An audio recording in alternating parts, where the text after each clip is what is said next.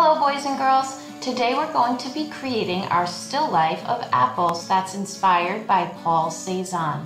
We're going to begin by creating a drawing on a long skinny piece of paper with 3 apples on them. You're going to use a black crayon or a dark crayon and an apple tracer and trace around the apple 3 times.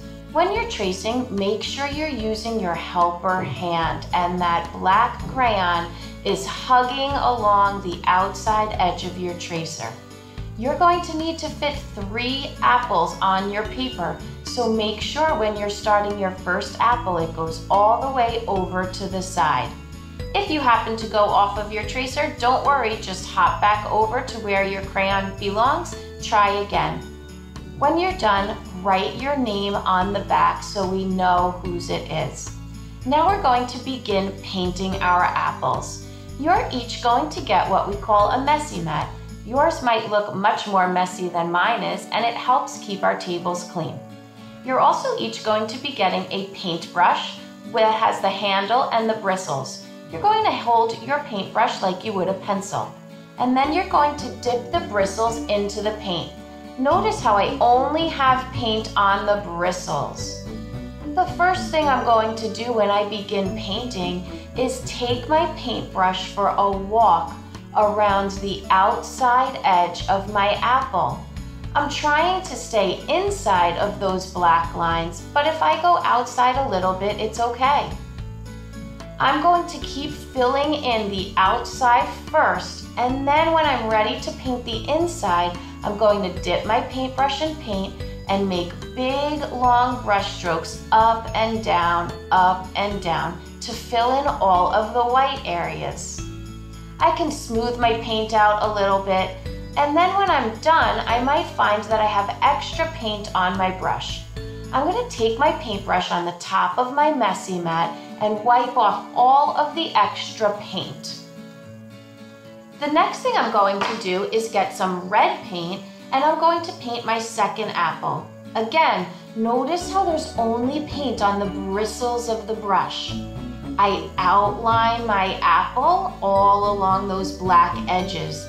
When my paintbrush gets a little bit scratchy, it means I'm running out of paint. So I need to pick up more paint from my paint palette or my paper plate. Keep dipping the paintbrush in the paint a little bit at a time. Do your outline first, and then use big brush strokes in the center to fill in that white. Notice how I'm going up and down, up and down.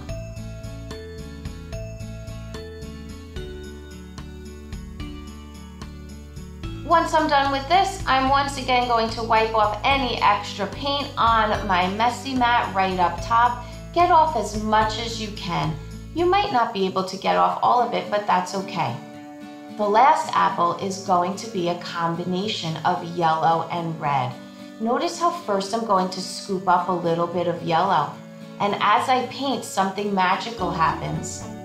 The red that was on my brush from the last apple is mixing with the yellow paint, and I'm getting a beautiful orange color.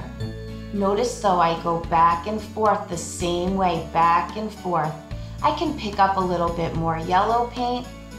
I might want it to be a little bit more red, so I could pick up a little bit of red paint, but I'm filling in the whole apple. One side looks a little bit more red to me. I'm going to wipe off my brush a little bit to get off any extra paint so I can pick up a little bit more red, because I want the left side of my apple to be a little bit darker or more red. I'm not going to blend it in all the way though, because I really like how that apple has many different colors in it. I see some yellow, I see some orange, and I see some red. Anytime you want to take new paint, wipe your brush off on the messy mat.